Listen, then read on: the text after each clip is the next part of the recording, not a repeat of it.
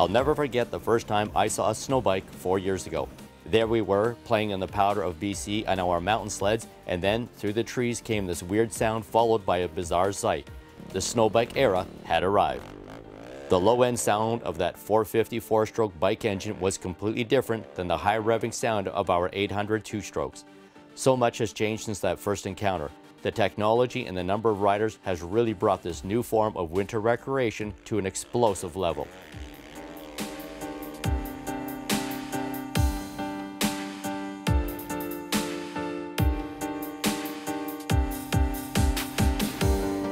The latest craze is not the first attempt at bringing single-ski action to the snow.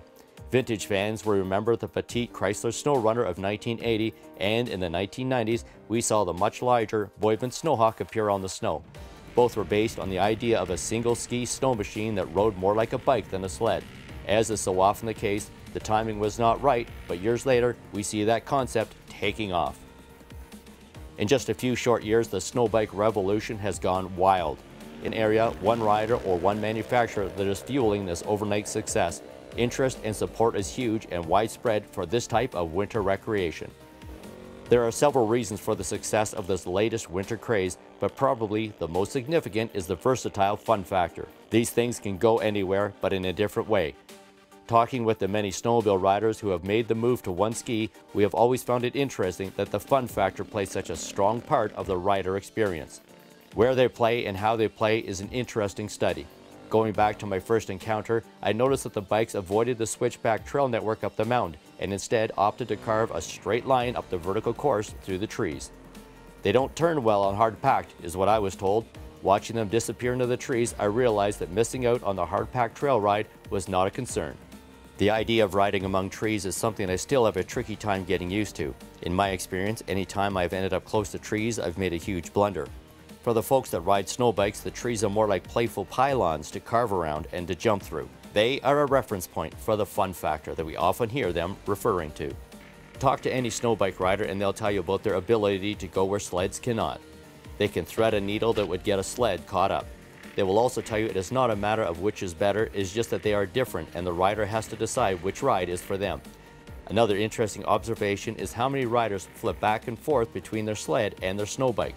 There are differences with range, speed, and climbing ability, but they share the common goals of having fun in the backcountry.